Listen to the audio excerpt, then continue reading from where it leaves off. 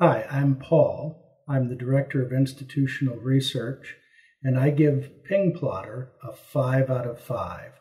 For more reviews like this, click below.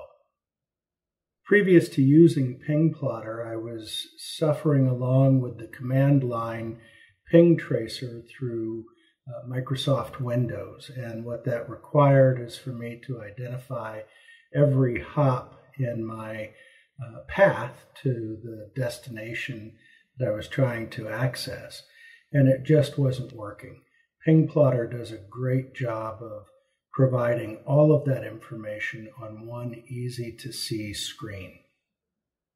I chose PingPlotter at the recommendation of our in-house IT department after experiencing serious packet loss and connectivity issues with our ISP.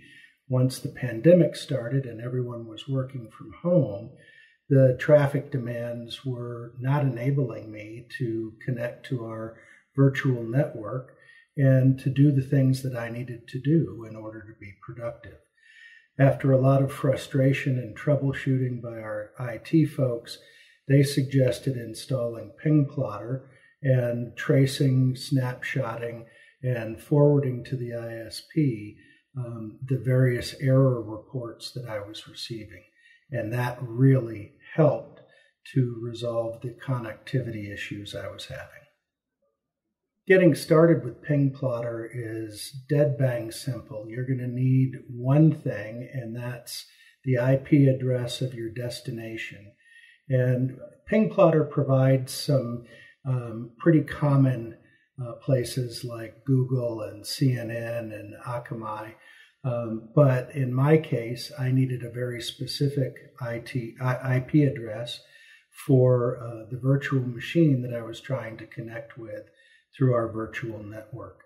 And that's the hardest part. But our IT staff gave that to me. I entered the numbers and went off to the races.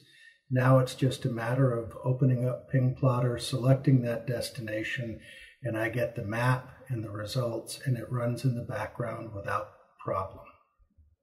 I would recommend that PingPlotter is a great place to start. There are several different versions of it. One of them is free, and the version that I've been using is actually the free one. There are a few limitations to it, but not many. And I'm able to get around those limitations by using snips and snap screenshots to capture the data that I need. But if you want to cough up for a more elaborate, more capable program that has that functionality built in, you can pay a subscription fee. Our IT department uses a third version of the program, and that's really geared at network administrator types and has much more technical information than I need access to. But the way to start with PingPlotter is with the free version.